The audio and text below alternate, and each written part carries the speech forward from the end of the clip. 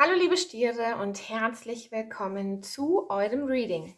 Ja, meine Lieben, wie ihr sehen könnt, habe ich hier schon mal 3 Karten aus dem Lightseers Tarot für euch springen lassen, um eine ungefähre Richtung zu bekommen, wo euer Reading hingeht. Und anhand dessen, was ich euch gleich erkläre, werdet ihr auch genau wissen, ob diese Legung heute für dich bestimmt ist oder nicht. Wenn du das Gefühl hast, ja, damit gehe ich in Resonanz, das passt zu meiner aktuellen Situation, dann schau dir das Video gerne weiter an, denn dann sind hier vielleicht hilfreiche Impulse für dich enthalten. Aber wenn du direkt merkst, nee, spricht mich gar nicht an, dann mach das Video einfach aus, denn dann ist es die Botschaft für einen anderen Stier da draußen. Gut, meine Lieben, die erste Karte, die hier rausgefallen ist die 4 Kelche. Und ich glaube, dass dieses Reading richtet sich heute an die Stiere, die im Moment entweder ein bisschen gelangweilt sind. Ich finde, sie sieht so ein bisschen gelangweilt aus.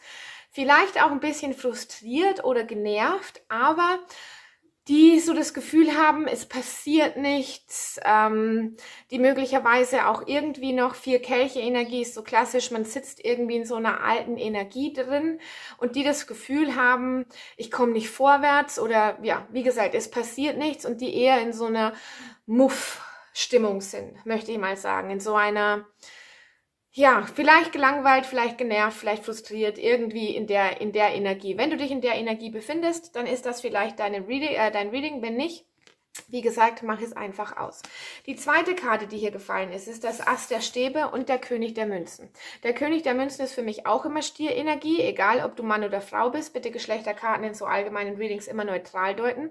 Aber ich habe das Gefühl, beziehungsweise ich habe 2 Impulse zu diesen 2 Karten bekommen, denn hier auf dieser 4 Kelche Karte kommt so eine Hand rein, die reicht einen Kelch und da kommt das Feuer wieder raus, die Kreativität, die Ideen, irgendwas passiert, habe ich das Gefühl. Und jetzt dann habe ich 2 Impulse. Entweder du, denn ich habe bei diesem Ass der Stäbe habe ich immer das Gefühl, dir kommt eine zündende Idee, weil das hier das 3. Auge und das Kronenchakra so krass beleuchtet, beziehungsweise von der Farbigkeit her das Kronenchakra. Entweder dir wird was bewusst oder dir kommt eine Idee oder irgendwas ergibt auf einmal Sinn, also Feuerenergie. Ich habe irgendwie das Gefühl, der Funke springt wieder über oder das Licht geht an, wie so eine Glühbirne auf dem Kopf, was dich zurück in dein Element bringt. Wie gesagt, egal ob du Mann oder Frau bist, das dich wieder zurück in deine Erdung bringt. Der König der Münzen, der lächelt hier auch total und er lehnt sich da in seinem Stuhl zurück und ist total zufrieden. Oder aber, es kommt von außen etwas auf dich zu, denn es ist ja nicht deine Hand, die da kommt. Es kommt von außen irgendeine Energie auf dich zu, vielleicht auch, wenn der König der Münzen nicht deine Energie ist, ein anderer Mensch. Und hier kommt endlich wieder ein bisschen Feuer in dein Leben, ein bisschen, ein neuer Vibe, eine neue Energie, ein neuer Vorwärtsdrang. Wir schauen jetzt gleich mal weiter. Ich möchte tatsächlich als erstes mal gerne eine Klärungskarte zu dem Ass der Stäbe haben. Dann wissen wir vielleicht, Als erstes hätte ich gerne eine Hauptenergie zu dieser Legung aus meinem Psychic Tarot of the Heart. Und dann will ich mal klären, was das Ass der Stäbe ist. Believe and Succeed, die 6 Schwerter sehe ich gerade. Also auch die 6 Schwerter. Ist so es geht wieder nach vorne Energie. Vielleicht hat es ein bisschen was mit deinem Mindset zu tun, wenn du wirklich gerade in so einer genervten und gelangweilten Energie bist. Vielleicht musst du was dafür tun, dass du dich selber wieder ein bisschen motivierst. Und ja, wir schauen jetzt erstmal weiter. Denn oft ist es so, dass ich mich am Anfang um Kopf und Kragen rede und dann kommt mit den ersten Karten aber der Turm. Okay. Also irgendwie habe ich das Gefühl, es passiert etwas, was euch aus dieser Energie, in der ihr gerade seid, rausholt. Jetzt der Wagen, meine Lieben, und der Wagen heißt Move. Und in diesem Deck habe ich das Gefühl, hier geht es immer um Zwischenmenschliches. Also irgendwie möchte tatsächlich wieder Leben in die Bude kommen oder Bewegung in dein Leben kommen oder ja, irgendwas möchte passieren. Mit dem Turm möglicherweise auch unerwartet, plötzlich.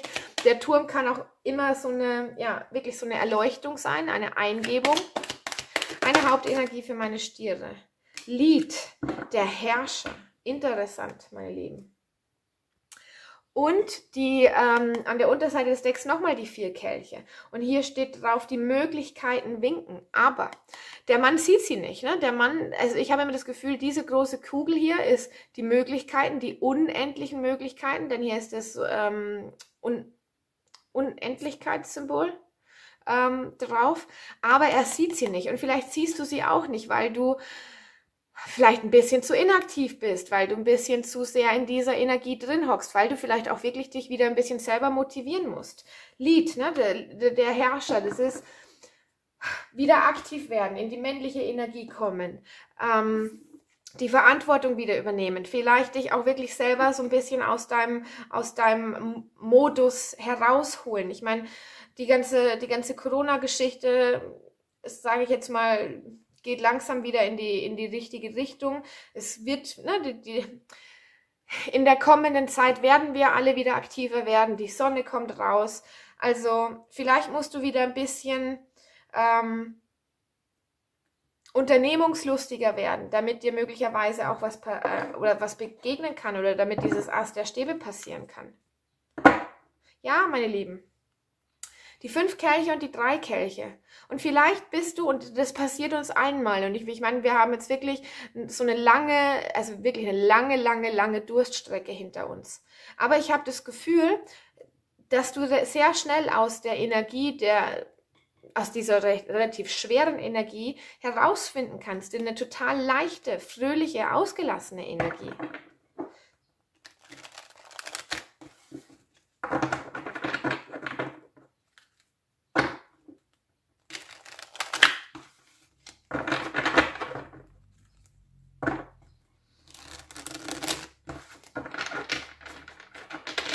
So, liebes Universum, warum liegt das Ass der Stäbe hier für meine Stiere? Der Mond, okay.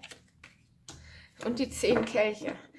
An der Unterseite des Decks die 8 Kelche. Also es ist 4 Kelche, der Mond ist Fische- und Krebsenergie, 10 Kelche. Es hat irgendwas mit deinen Emotionen zu tun. Vielleicht musst du dich wirklich, und also mein Papa ist Stier, deswegen weiß ich, wovon ich rede. Vielleicht musst du dich wirklich mal wieder ein bisschen anpieksen. Ne? Denn ich habe das Gefühl, es möchte was Neues auf dich zukommen, etwas, was du noch nicht sehen kannst. Aber wenn man, wie soll ich sagen, daheim rumhockt, nichts macht, in seinen Energien oder möglicherweise auch in seinen Gefühlen einfach so ein bisschen lethargisch drin hockt, kann nichts Tolles passieren. Denn ich habe das Gefühl, das, was du noch nicht sehen kannst mit dem Mond, das, was noch im Verborgenen liegt, ne? Die Frau hier auf den 4 Kelchen, sie sieht ja auch nicht diesen einen Kelch, der ihr da gereicht wird. Das kann was total Schönes sein. Ne? Das kann möglicherweise auch die Liebe sein, aber dafür musst du, glaube ich, so ein bisschen in Bewegung kommen. Ja, meine Lieben, darunter der Hierophant, eure Karte. Ich glaube, du musst wieder ein bisschen rauskommen. Du musst wieder ein bisschen aktiver werden, damit all das Schöne, was das Universum auch geplant hat, ne, oder was das Universum da bereithält, die 10 Kelche und das Ass der Stäbe, dir auch begegnen kann. Denn dieses Ass der Stäbe, das Universum wird nicht an deine Tür klopfen und wird hier sagen, hier, lieber Stier, hier ist wieder Leben, hier ist wieder Freude. Sondern du musst irgendwie aus deinem Modus herauskommen. Und vielleicht auch irgendwelche, der Mann auf den 8 Kelchen, der lässt immer Dinge hinter sich, das hat was mit Enttäuschungen zu tun oder etwas, was ihn einfach nicht mehr erfüllt. Und unter dem Stier, unter dem Hierophanten und den 8 Kelchen sind die 6 Stäbe. Also hier liegt definitiv quasi 2 völlig unterschiedliche Energien. Zum einen dieses Gelangweiltsein, dieses Genervtsein, Frustriertsein.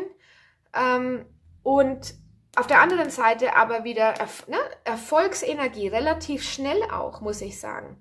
Denn Feuerenergie ist die schnellste Energie im Tarot. Und dann bist du plötzlich wieder Teil einer größeren Menschenmenge. Du wirst wahrgenommen, du wirst bestätigt. Ne? Das ist Erfolgsenergie, die 6 Stäbe. Aber dafür musst du aus deinem Eremitenmodus rausgehen. Ne? Um gesehen zu werden, musst du irgendwie wieder in Bewegung kommen, unter Leute kommen.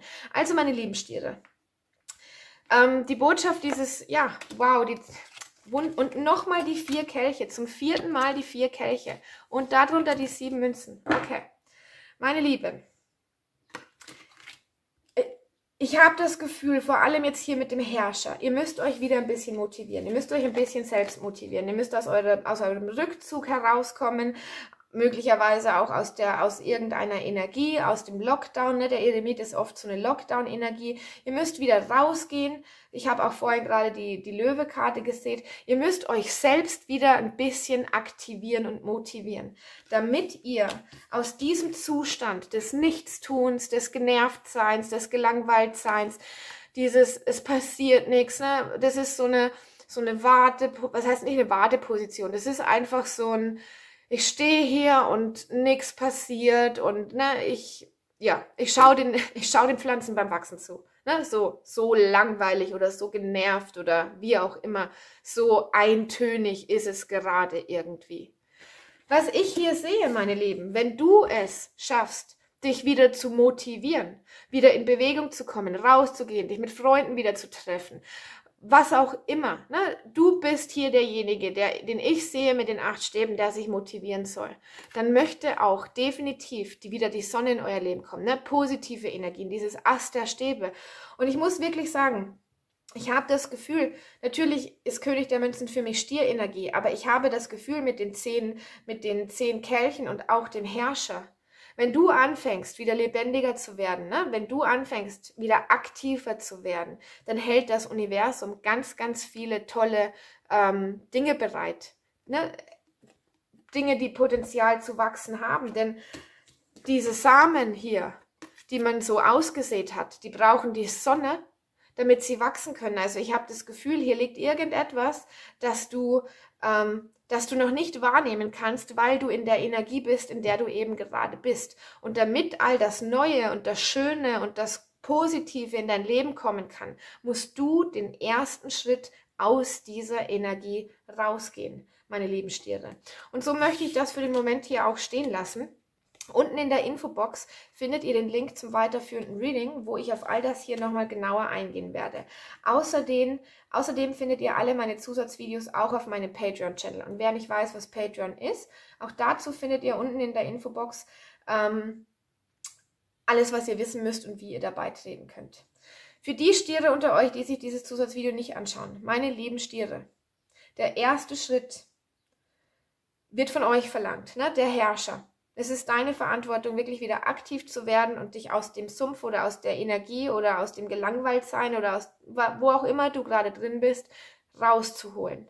Wieder rauszukommen, 6 Stäbe Energie, unter Leute zu gehen, einfach wieder in Aktion zu treten, aktiv zu werden. Denn mit dem Ast der Stäbe und den 10 Kelchen habe ich das Gefühl, das Universum hat im Hintergrund ganz viele Pläne für dich. Aber diese ganz tollen Pläne und diese ganz tollen Sachen, möglicherweise auch eine Liebe, werden nicht an deine Haustür klopfen und dich aus dieser Energie rausholen. Gut, so viel dazu. Vielen Dank fürs Zuhören. Vielleicht bis gleich. Ansonsten hoffentlich bis bald. Tschüss!